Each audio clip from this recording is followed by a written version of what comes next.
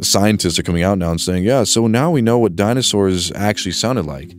It's like, so what you've been selling us as truth our entire lives, at least me as a millennial, my entire life I was taught what dinosaurs sound like as absolute scientific fact that cannot change. This is what they sound like. But now, scientists, the consensus, shout out to Tyson, Neil deGrasse, the consensus now rules that dinosaurs actually sounded like this.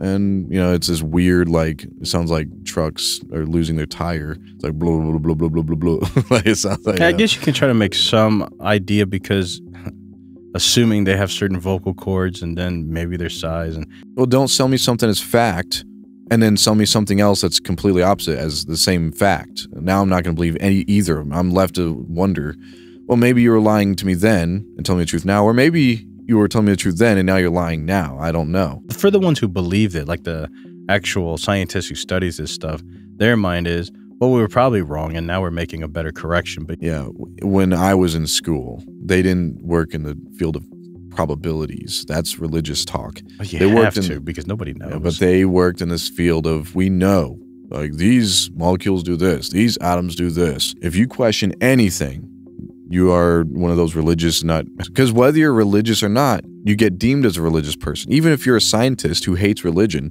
you are now seen as a religious nutcase because you question the consensus.